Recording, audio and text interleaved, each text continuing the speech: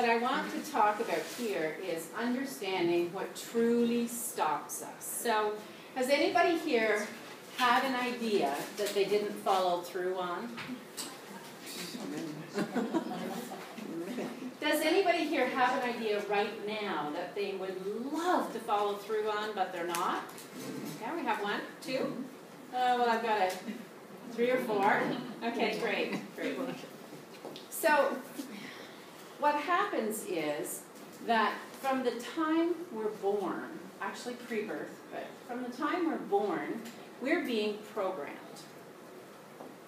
Who's programming us? Well, the people who love us most, right? So what they're doing is they're teaching us how to be safe.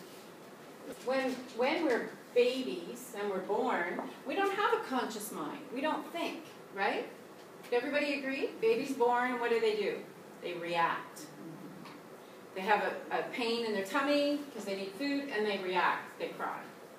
They get hurt, they cry. All they're doing is reacting, so they're not thinking. But what we're doing is we're programming our babies on how to live life. And our main purpose is to survive, right? In fact, that is the duty of our subconscious mind. Okay? That's a duty. The one chore of our subconscious mind, one chore, is survival. And nothing else. It's our feeling mind. You ever had a feeling? Right now, let's take it back. Have you ever had an idea that excited you? Okay, that's excitement. Excitement is a feeling, right? So then that means, yes, let's do this. Let's move forward on this. And then what happens?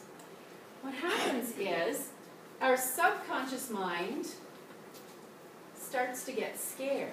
After that feeling of excitement, then we get this feeling of doubt, worry, fear, confusion. So this doubt, worry, fear, confusion, they're not feelings. That's going on in our conscious mind. So our subconscious mind tells our conscious mind what to think. Okay? So therefore it's our conscious mind. But it's actually our subconscious mind who's in the driver's seat all the time. So it starts, whatever idea, okay, so our ideas might come to us. Has anybody ever had an idea come to them from out of the blue? Mm-hmm. Yeah? Yeah?